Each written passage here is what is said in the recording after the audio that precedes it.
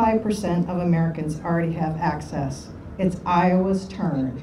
It has become a familiar sight at the Capitol. My son is a patient, and I am not a criminal. I am just a mom following doctor's orders.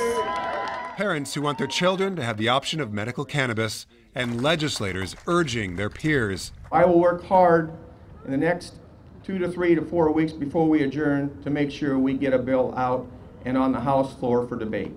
The bill has not been signed. The Republican who introduced it doesn't know if it will even make it out of committee. I want people who are opponents of this to become advocates for it. Iowa City Senator Joe Bolcom says the pared-down medical cannabis bill needs more distribution centers and more eligible medical conditions. The House bill was gutted right after it was introduced, and it will hardly help any Iowan. So it's a bill that's probably not worth passing unless it can be greatly improved upon. Bolcom says virtually every Democrat in the Iowa House is ready to support a comprehensive medical marijuana program. And in order to get to 51 votes, they'll need about 8 or 9 Republicans to join them to basically pass a bill. And that's a tall order for those Republicans to break ranks with their speaker. Monday night, the Windsor Heights City Council approved a resolution asking state legislators to pass a new medical cannabis bill.